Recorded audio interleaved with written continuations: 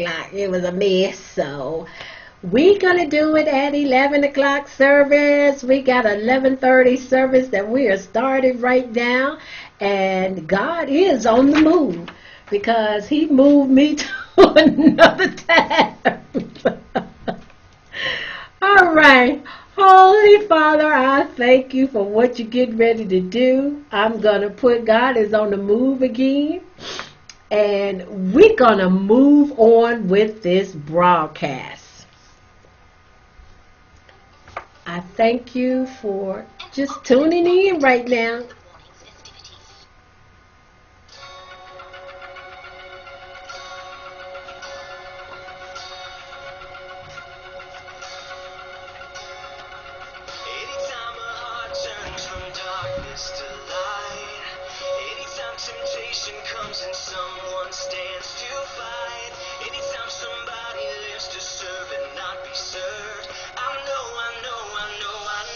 God is on the move, on the move, hallelujah. God is on the move in the mighty way. God is on the move, hallelujah. God is on the move in the mighty way. God is on the move.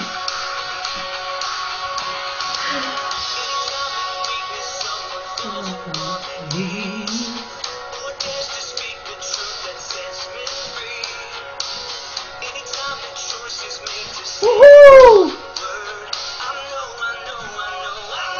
God is on the move, hallelujah. God is on the move in many mighty ways. God is on the move, hallelujah. God is on the move today. Hey, hey.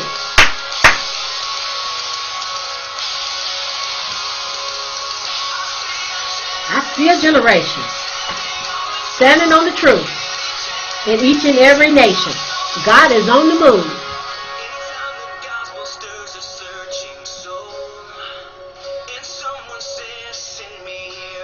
Go. I know. God is on the move, hallelujah. God is on the move in mighty ways. God is on the move, hallelujah. God is on the move today. Hey, woo!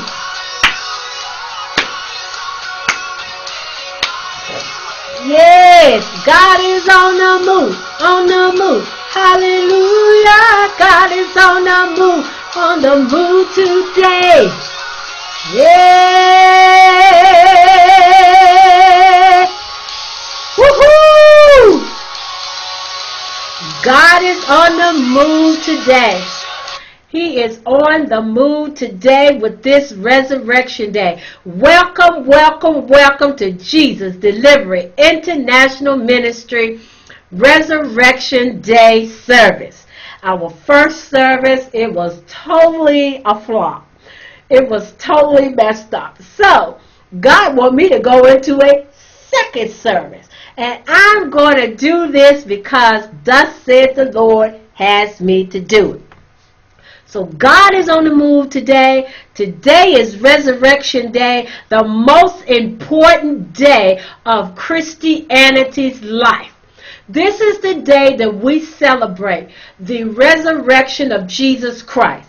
He died for our sins on the cross, and the third day he arose. So the message today is, do you believe in the resurrection?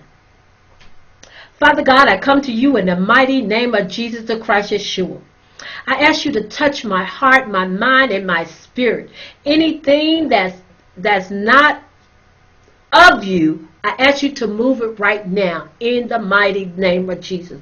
Holy Spirit, you are welcome here. You are welcome here to teach this message through my vocal cords, because you know who's going to see it, who's looking at it now because they switched on thinking that I was gone, and who's going to see it later. I thank you, Holy Spirit, for making it possible for this message to be recorded. In Jesus' most mighty name.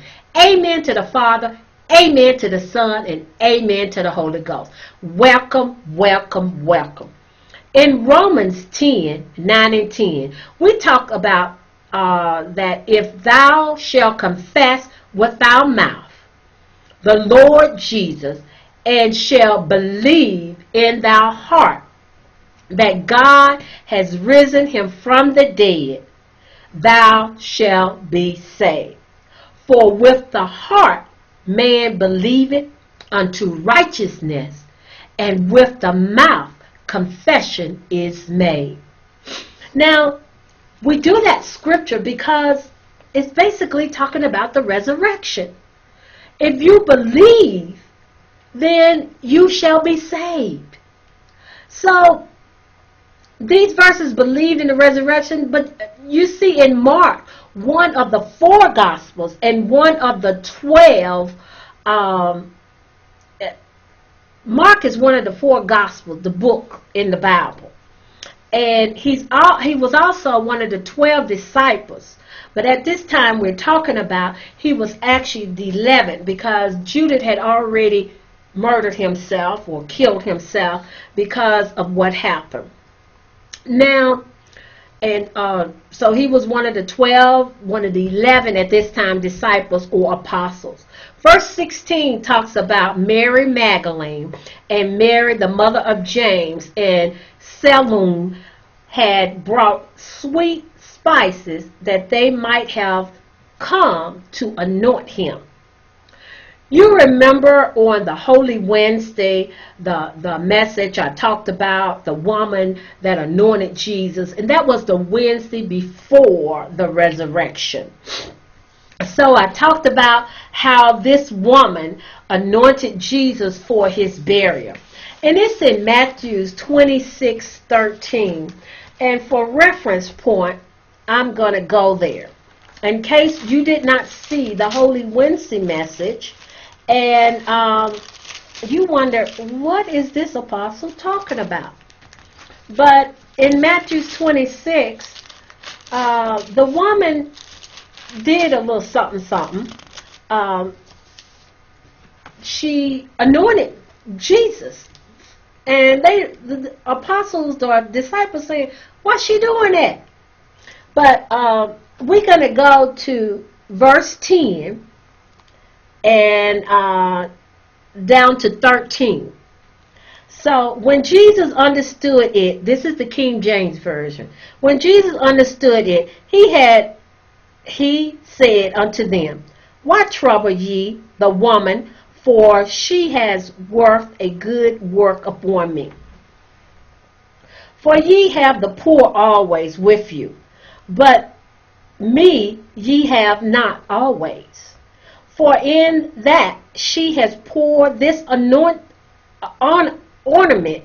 on my body, she did it for my burial.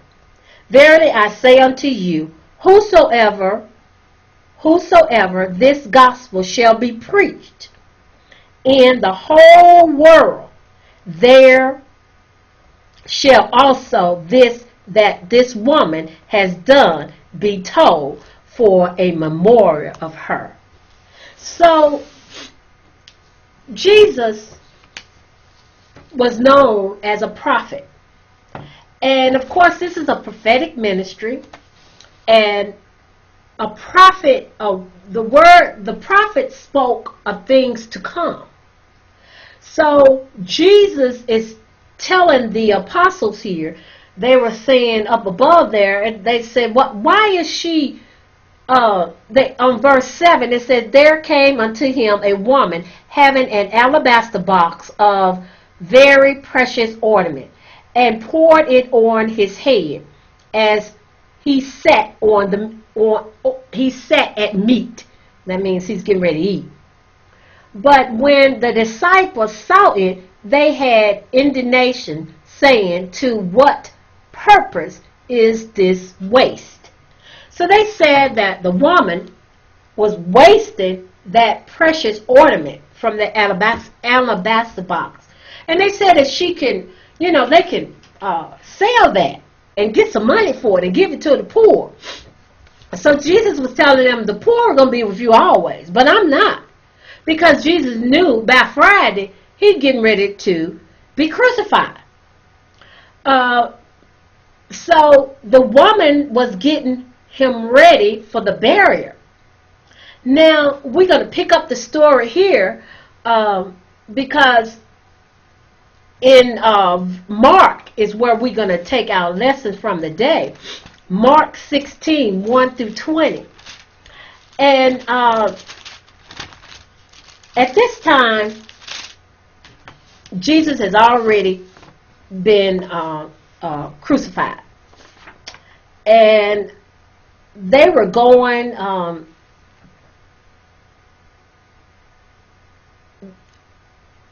Mary Magdalene.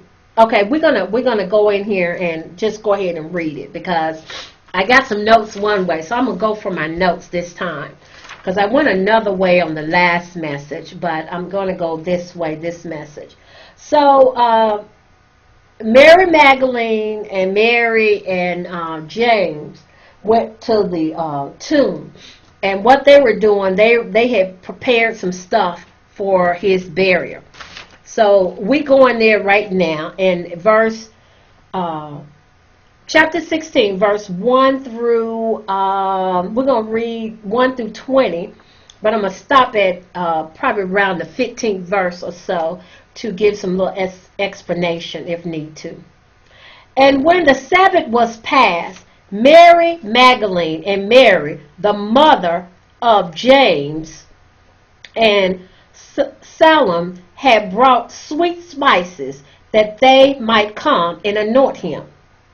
And very early in the morning, the first day of the week, they came unto the sepulchre at the rising of the sun.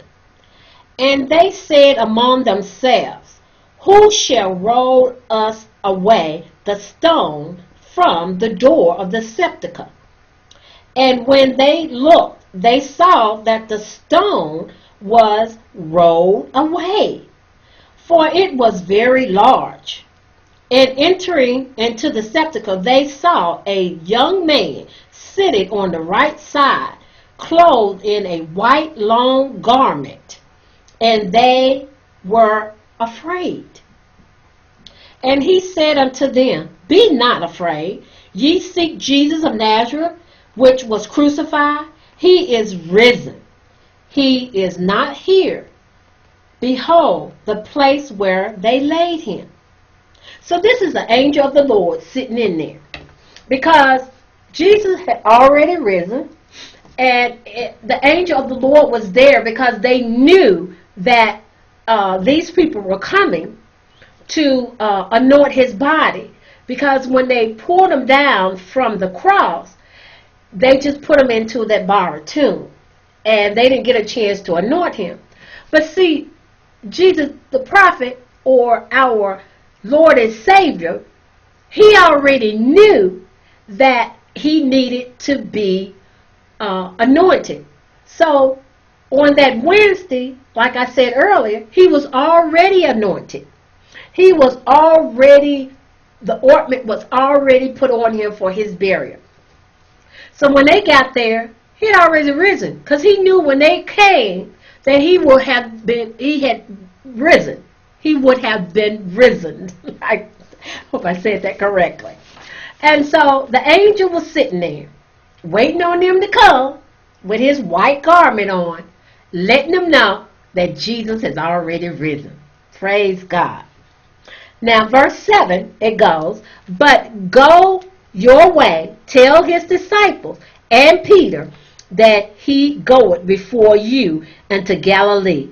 There shall ye see him as he said unto you. So Jesus already told them before he left, as he was preaching and teaching to them, while he was walking around on the earth, and he, taught his disciples for the 3 years in which he was supposed to teach them. And before he told them that he was going to die and going to rise on the third day, and he'll come back and meet them. And he also, Peter said, at that time before his resurrection, he told Peter that the cock going to crow 3 times and he's going to deny him. So that's why he said, and tell Peter, because Peter denied him 3 times, just like he said. And then Peter felt so bad that, he felt like that he had killed him because he didn't trust God. He had little faith. And instead of him saying, Lord, Lord, I'm there for you, he denied him, just like he said. So, he had already forgiven him because he knew what was going to happen. So he said, tell Peter too, because, he needs to be here to know that I have risen. Verse 8, and they went out quickly and fell from the sepulchre, for they trembled and were amazed. Neither said they anything to any man, for they were afraid. Verse 9, now when Jesus was risen early the first day of the week, he appeared first to Mary Magdalene, out of whom he had cast 7 devils. Now he appeared to this woman, and it's something specific about why Mark chose this particular passage to talk about. Because Mary Magdalene, Jesus cast out devils. And at the end, you're going to learn why this particular verse or this particular passage was very important. Because of what we supposed to do as believers. And she went and told them that had been with him as they mourned and wept. So she went up there and told them that she just saw Jesus and he has risen. And they when they had heard that he was alive and had been seen 4 of her, believed not. So when she told them about it, she said, I just saw Jesus. He's risen. He told me to let you guys know about it. And they didn't believe her. After that, he appeared in another form unto 2 of them as they walked and went unto the country. And they went and told it unto the residue, neither believed they them. So he came back to 2 more that was walking in the countryside. They went and told them about it, and they didn't believe him neither. They were like, he ain't risen. Afterward, that he appeared unto the 11, as they sat at meat, and upbraided them with their unbelief, and hardness of heart, because they believed not them which had seen him after he was risen. We're talking about the risen Christ. This is Resurrection Day, and we are talking about Jesus Christ himself. In verse 15 through 18, Jesus told his disciples to go ye into all world and preach. So we're going to go there right now. Verse 15, and he said unto them, go ye into all the world and preach the gospel to every creature. He that believeth and is baptized shall be saved, but he that believeth not shall be damned. And these signs shall follow them that believe. In my name shall they cast out demons. That's why that passage was so important about Mary Magdalene, because Jesus said in his name we should cast out demons. So in the mighty name of Jesus the Christ, if it's a demon in front of me, inside a human being, a man or a woman, I cast you out in the name of Jesus the Christ, Yeshua. It's done. What else did he say we're going to do as believers? He said they should speak with new tongues, just like the upper room experience. When the Holy Spirit came, they spoke in unknown tongues. So if you see a believer speaking in unknown tongues, that's a sign. They shall take up serpents, and if they drink any deadly thing, it shall not hurt them. They shall lay hands on the sick, and they shall recover. So in the mighty name of Jesus the Christ Yeshua, as I put my hand up on this broadcast, I am laying hands on the sick. And as the word has said here, you shall recover. So you shall recover from any diseases, any illness that you have. Just touch my hand as I put my hand up. And in the mighty name of Jesus the Christ, you shall recover. Amen. So then, verse 19, so then, after the Lord had spoken unto them, he was received up unto heaven and sat on the right hand of God. Hallelujah! And they went forth and preached everywhere, the Lord working with them and confirming the word with signs following. Amen. Now, after Jesus had spoke to all of them, the 11 and all the ones that was in Galilee that were waiting for him, like he told them to wait, and he let them know that he has risen. Now, this is Mark's version. Apostle Mark or disciple Mark, this is his version. You're going to have another version in Matthew. You're going to have another version in Luke. And you're going to have another version in John.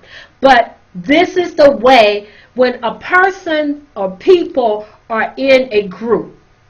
You can have 4 people that saw the same thing that tell you it differently. This is the way he saw it. So Luke or Mark is telling us that and all of them saw Jesus being lifted up into the heavens.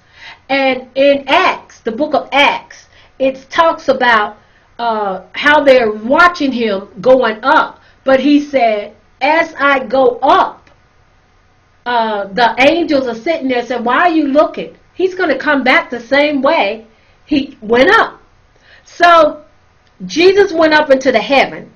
Right now, he is sitting on the right hand of the Father in heaven, interceding for this message and for your life right now.